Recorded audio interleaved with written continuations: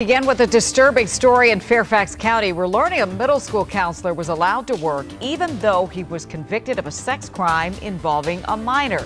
I'm Leslie Foster. The school district just fired this counselor, but it apparently was notified of his arrest nearly 2 years ago. There's a lot to examine here. Our John Henry is live in Fairfax County to walk us through the timeline of what we know. John? Hi, Leslie. Yeah, that timeline is turning a lot of heads, specifically due to all the events regarding the arrest of Darren Thornton.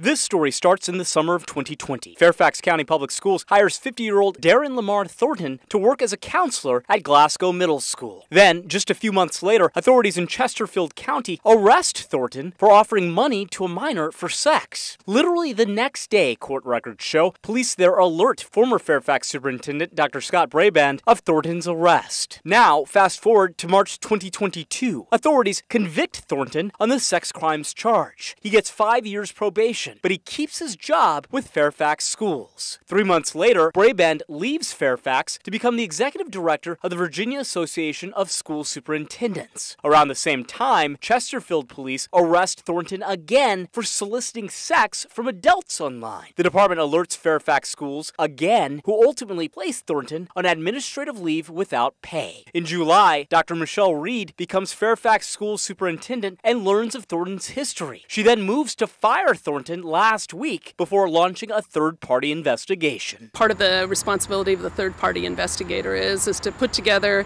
both a fact pattern and a timeline of events in terms of who knew what, when, and then what did they do about it. Some Fairfax parents have questions too. And if this information was available to leadership or administration and they sat on it, that may bring up some more questions from parents. It's clear that based on everything we now know that this is a breach of trust for our community.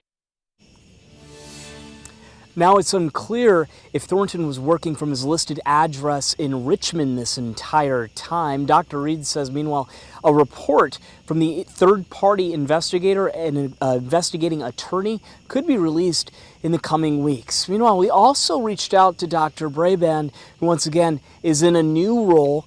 Unfortunately, we have yet to hear back from him. Leslie? Yeah, somebody dropped a ball, and this is not the end of this story at all. John, thank you.